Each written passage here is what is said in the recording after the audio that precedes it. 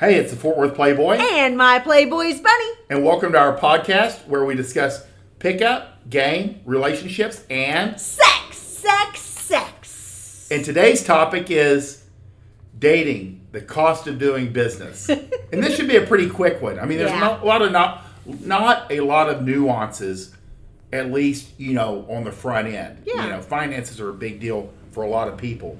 And I'm going to preface this with, if you're young, if you're a student, if you're on a fixed income, or if you kind of fall into that artist, musician, skateboarder, girls know what they're getting into. Yeah. So you can do free stuff, do stuff at home, or, have bounce from your apartment where you can kind of like pregame. Yeah. It's understood. Yeah. But what we're talking about today is adult world where most guys are professionals.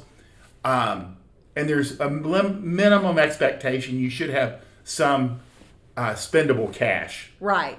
So that's if you're on a budget, we get it. But this is for adult world and people that are kind of like dating a lot. The first rule is, of course, first dates, second dates, no dinners. Yeah. This is the first rule that helps you avoid large outlays of cash. Drinks, not food. Yeah, drinks, not food. And the reason we always tell people, hey, we're going to just meet up for drinks, one, it takes away the date pressure. Yeah. I never fuck on the first. Hey, we're not gonna have a date. We're just gonna meet up. Yeah. It's just, it takes that pressure off.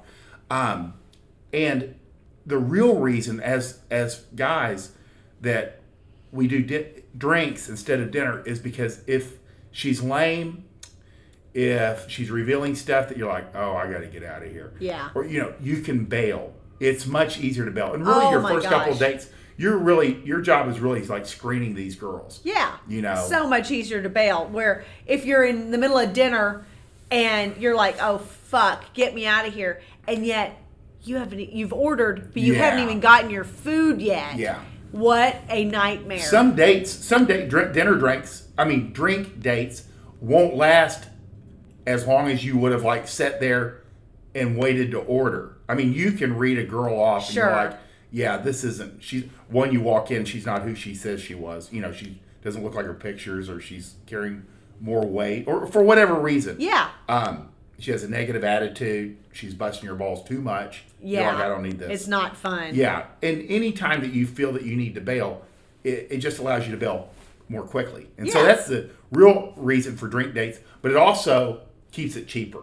Yeah. Depending on where you're at, you might get out of there for $20-$30 as opposed to dinner. You're almost always going to go $70 to $100 or more. Right. Depending on your neighborhood and where you're at in the U.S. But that's the real deal. Is one, dinner is a no-go. And there's also other reasons, but all you got to know is if you're on a budget, it'll help. Yeah. Well, and if you're dating a lot, if you're working through the apps, if you're working through day game, if you're getting people from, apps to the table, you don't want to have to be spending $300-$500 every night for dinner, drinks, the whole shebang. That's ridiculous. Once you start rolling on this, you're going out 2 or 3 times a week. Right. It's a big deal. Go, holy shit, $300 or $400 a week, and then at the end of the month you're like, shit, that's $1,200-$1,500. Right. So you got to make it. You got to use your brain about this. 2, you don't ask to split the bill. That's you don't split. You are responsible for the cost of doing business. That's going out on dates. And you got to think, you always pay for quality stuff. Anything you use daily, what do we say? Like if your car, certain things you just pay for quality. Yeah. Anything that you're using, and if you're going to find quality women, you have to invest. Right. You know what I mean? It's just kind of like materials or anything of any value. Going out with chicks is not a time to be cheap. No. You need to invest some money in it. Just like you need to buy nice clothes, you need to kind of know what's going on, have some personal development. Yeah. Have a gym membership. All of this is investment in your future yourself. And your long-term quality of life. There's no reason to spend $100 on a gym membership $300 or $400 a month on supplements, work your ass off, spend $1,000 on clothes, and then show up and want to split the bill. Yeah. You know, I mean, good it's just, point. It's incongruent. And it's not good mentally. No, you know, it's not. bad programming. And it puts girls off. I've seen girls that insist, you know, at least on Twitter, they insist. Maybe in the real world, they insist on like paying half. I didn't ever deal with it. I was going to say, did you ever run into that? No. But the way to pay the bill is simply, she's going to be talking. Or, you know, and just, you know, wait for the bill. Just, hey, I just need to tab out. And then when they bring it over, you already have your credit card out. Just put it in there. Don't even look around. Yeah. Put the credit card in there. They'll bring it back. You just sign it. Over tip. It's good programming, no matter what. And then just let it go. Yeah. And don't think about it. She may offer to pay half. Hey, you know, let me take care of. No, you're good. You know, you can go out. You can pay the next time we go out. Right. You know, right. And you never bring it up again. Right. They're being polite. They don't want to pay. No, we do not. And quite often, this is a girl's relationship with money. And if you ask, do you have any cash on you? No. Exactly. They don't have any. Do you have a credit card on you? No. No. They actually show up to dates with nothing. Listen, our first date, you know, you were 30 minutes late. I mean, albeit your system. And so I ordered a drink because I thought, I am sitting here alone. And I had paid for it because I was like, okay, it's been almost half an hour. I better pay.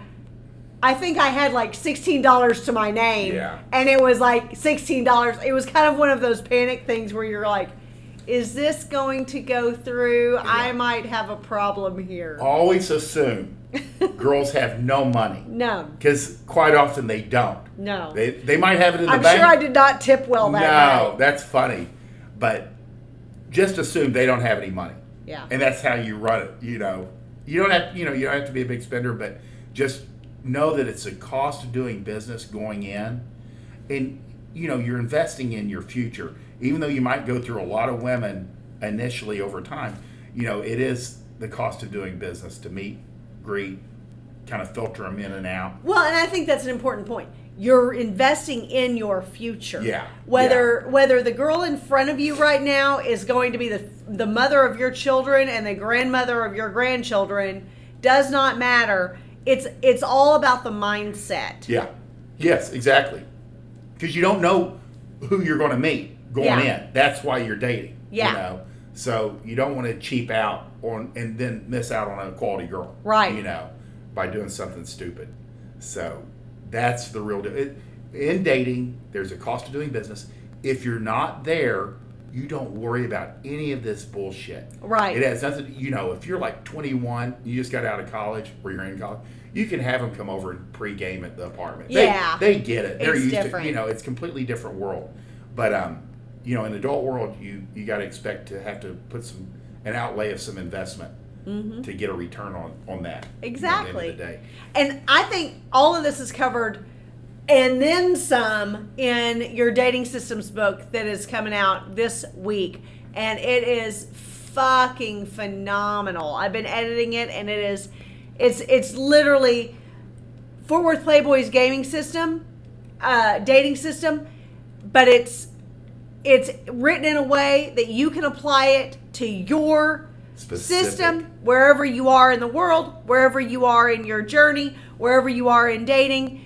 It is definitely truly your dating system. It's just a workbook to get you set up for winning every time. So many guys bust their balls to get a girl in front of them, and then he's got no plan, no logistics, no idea how he's going to move her from where she's at back to his bed. And so we take care of that. We help you build a system of getting her from in front of you, or as we say, from a stranger to you're banging her in your bed. It's so good. It's so worthwhile, and you will benefit a great deal from it. Yeah, logistics matter. So if you like this podcast, please hit the like button, subscribe to our channel, and share with your friends, and comment below. We love your stories, and we want you to win. Bye!